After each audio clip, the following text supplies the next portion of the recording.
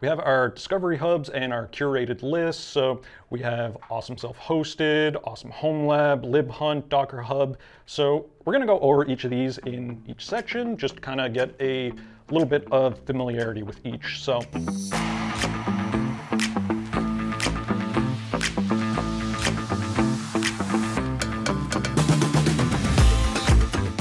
howdy folks, Zach Perry back here again with 45 Home Labs. So I'm going to keep things a little more casual for this video here.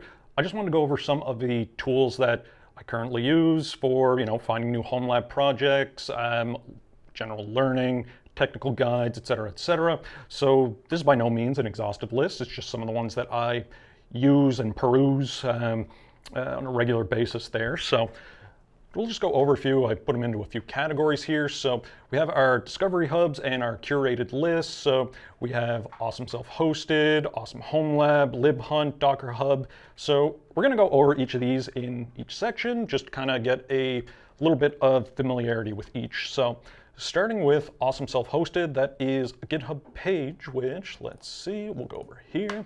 There we go. So we can see here we have quite a few things in our table of contents. So, projects all the way from time tracking, remote access, like RustDesk, like I'm using a remote into my home server, setting up wikis, ticketing systems, like home lab, business, educational. There are just a ton of projects that you can deploy within this using this tool. But if you don't want to go through the GitHub page, they also have a HTML version, which has a search function, a little bit of easier way to navigate around. So let's actually take a look at some of the things here. Let's just all the way down. So you can see we have some file sharing, shelf, assets and equipment tracking software. So this is what I mean by there is tools not only for home lab, but businesses, large and small. You don't need to go down the proprietary route for any of these things. There are a lot of great self-hosted things that you can use. But going into a little bit more of the home lab territory, we have Awesome Home Lab. And this is one I actually discovered pretty recently. So within this, it's laid out very, very well. Love the look of this website.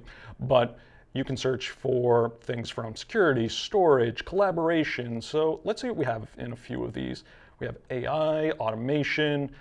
Let's see what's in automation actually. So again, we have a lot of e-commerce, business, personal, things that you can deploy. Cockpit project, which is what our Houston module is built on top of, running on Rocky Linux and Ubuntu. Then we have Nextcloud, which is something else we use quite frequently.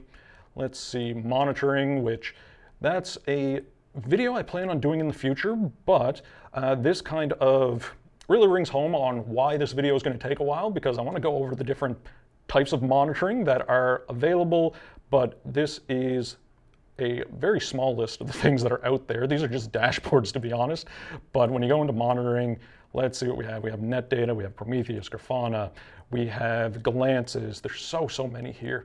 Then media, media management. So of course we're going to have things like Plex, Jellyfin, LiDAR, Radar, all the ARR suites, I guess you would call it.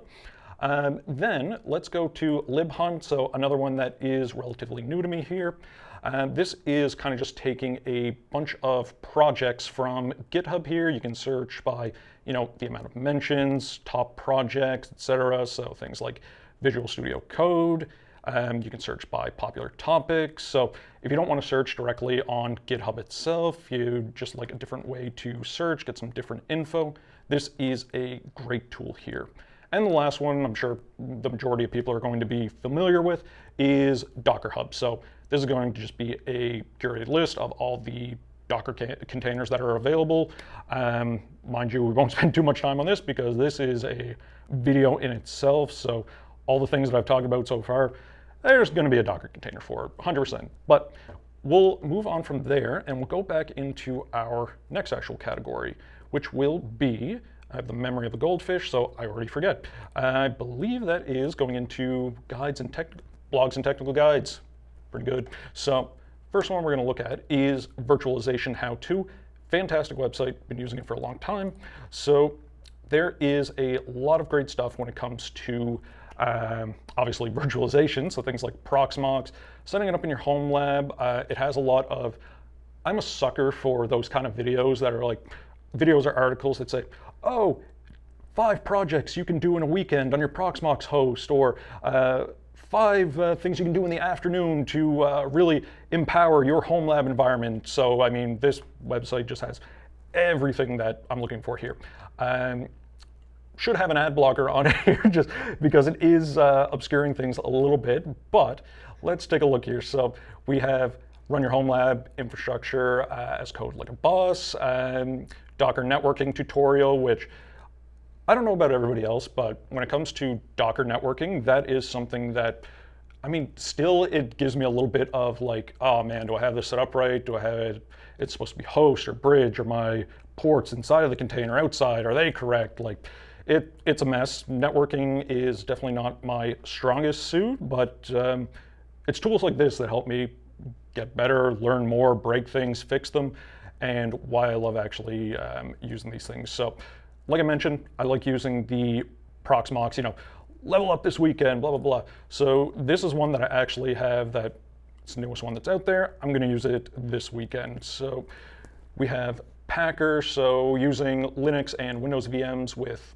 templates with Packer. That is one I've never heard of, and I'm just thinking, I'm like, okay, well, we have a template function within Proxmox and everything, so just wondering how this will kind of tie into that. So it's one of those things, like, get a little more familiarity with it, gives you all the steps, run down one by one, makes things very easy, takes the guesswork out, setting up a Proxmox backup server. So that one I've already done. This one is actually going to be a future video. So deploying a self-hosted AI with Ollama and OpenWebUI with GPU pass-through. I don't know a ton about setting up self-hosted AI. One of the things I like about this channel and doing things on it is that I can learn about it and present it to a wider community, and they can tell me, oh, you set this up horribly, and I can learn from that. So that is one of the good things there. But let's see, so TrueNAS VM with disk pass-through, setting up Proxmox monitoring with Prometheus, and more and more. So then noted, this one was actually recommended to me by a client that I worked with a few months back, had never heard of it, and one that I really wanted to shout out. As far as I know, this is all curated. This website is self-hosted by one person named Jeremy. They have fantastic articles. Again, website looks fantastic. When I did the Proxmox helper script video, it was actually this article right here that I used for it. Also links to Techno Tim, who we're going to get into here in a little bit. Great content. Let's look a little bit further down. So they have quite a bit here. I mean, setting up Wi-Fi mesh systems. It's not just tools, it's also hardware. It's setting up different open source tools, and there is just a ton and ton and ton of stuff that you can get into. Next, it's FOSS. This is more of just a news aggregate, and it does have, resources, a community link, YouTube channel, etc. But I use this for any more recent news. So if something with a new distro of Ubuntu is changing, I'll probably see the information here, like, yeah, wget removed from Ubuntu server 25.10 default install. I use wget a lot, so when eventually I transition to Ubuntu server 25, that is going to be some information I'll have in my back pocket. Not the end of the world, because I mean, it's going to tell you, hey, you don't have this installed, do you want to install it? But it's good to know. Then we have Linux Handbook here. So this is one that I use because it has a lot of great articles, learning and teaching applications to it.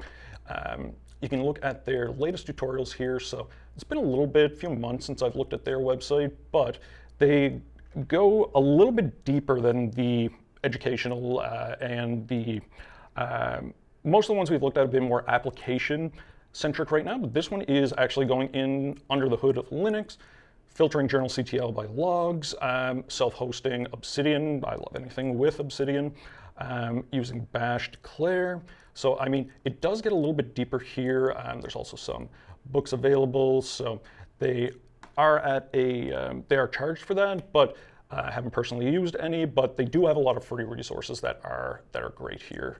And we can look at some of their learning resources. So I'm a big Vim user. I know some people are going to have their pitchforks up for that. And there's always going to be that one person in there who's like, I use Emacs, which that's fine. That's fine. I'm not going to say anything. But so we can see here, you know, little article on it here, a lot of tips, kind of a repository on navigating Vim, which can be a little bit daunting when you first get into it here. Then the last thing we'll cover for guides and technical resources is a big one. When I first started on the enterprise side of being a solution specialist at 45 Dries, but especially when I get into when I set up my own home lab and when I started doing these YouTube videos. So that is, everybody here is going to know Techno Tim. He is by far one of my favorite tech YouTubers. All of the guys that have used our products there, you know, Techno Tim, Craft Computing, Learn Linux, so on and so forth. I'm not going to name them all, it'll be quite a while, but the way he structures these videos, and one, he does the videos, I'm a visual learner, so videos are great, but I also like having, you know, the step-by-step guide to actually, okay, just copy and paste, I can learn a little bit more about it. So that's one thing I really like about his, the way he does everything. So his image video that he did, this was a 43-minute video.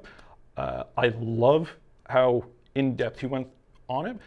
I don't have the attention span to listen to a 43-minute video in one go, and that's my fault because it is a fantastic video. I had to watch it in a few chunks, but he actually details everything here very beautifully on what you need to do, go through step by step, explains it all, and obviously there's going to be more detail in the video. You can actually see what it's doing here, but this is the perfect kind of companion to go along with the video itself.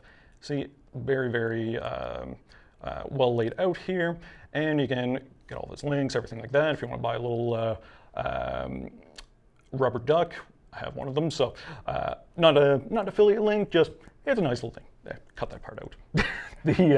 But last thing we'll cut here is let's see, our communities and forums. So it's just going to be a bunch of Reddit communities. There's forums within some of the things that I've covered already that are more focused in on those actual websites, on those communities.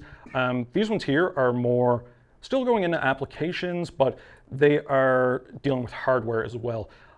One that is very new to me that I really want to start getting more into is the Minilab subreddit. Let's bring that up here real quick, and let's see, right here and here. So we have our Minilab right here, and this is just going to be, it's like regular home lab, but on a much smaller scale. So let's see what some people have set up here. So I lied to r/home lab, and that's pretty good. So Minilab here, we can see that looks like a Zima board in there. Is that what that is? But it is usually going to be in like a Raspberry Pi rack, something like that, or that's fantastic. I love when home labs, when racks have wood accents like this and everything, it just looks so crisp. But we can see here, storage rack, that's fantastic. Medieval looking storage rack in the closet. But I won't spend too much time on this. We can, okay, that one's in a suitcase. That's pretty cool. But anyways, Travel Lab 2.0, that's sick. Next, we'll go to Home Lab, which is the big brother of the Minilab forum. Again, a lot of people watching this video are going to be familiar with that. We're going on a much bigger scale here, so people are running their entire infrastructure either in their home, which sometimes it looks more like it's a medium to large scale business. It's just crazy to me. But you get a lot of ideas of how people are running things, what they're doing on it, and it can provide a lot of ideas, a lot of resources on, hardware to purchase, and, a lot of great things. And a lot of these are going to be, newer hardware, things like that. But of course, there's going to be things like I'm running this on an old Dell server, which is kind of what Home Lab's all about. Then we have our open source subreddit. So various open source software, some that is well known, like OnlyOffice, some that are going to be people that are just building them at the time. They want people to try them out, see what they are. get some recognition on them, etc. But this is a great little community here to kind of see what people are coming up with, see how they made it, etc. So I haven't spent too much time on this one. Again, it's one that I've kind of recently discovered, which is kind of funny because it's r/open source. You think that'd be one of the first ones that I would know about, but, and the last one we'll cover here is home server. So this is going to be small to medium businesses. This one here, haven't used it too much, but it is one that I did want to note there. So it is asking, going over a lot of questions, great place to, look at other people's setups here, kind of similar to Home Lab and mini labs here. So just in a few different niches. And then of course, I'd be remiss here if I didn't mention our 45 Home Lab forum. So we'll go over here and we'll go to our forum where you can get a lot of questions answered on, 45 drives, 45 Home Lab products, like will this CPU, will this GPU fit? What are the current temperatures? What's this? Look, and people just showing off their 45 Home Lab products. So it's a great little community. I recommend jumping in.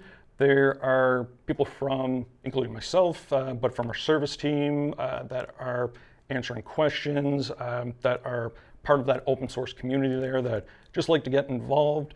But with that said, that is kind of everything I have to show today. Kind of a shorter video, but it just highlights some of the tools that I'll use to, do research, learn what looks cool that might be a good video, what's trending right now. And the other reason I kind of wanted to do this video is because, one, I didn't have to write a script for it, so that is good on my part. But the other thing is, I would really like to know down in the comments what everybody is using for, these kind of things. So learning, resources, any other subreddits that might be interesting to learn from.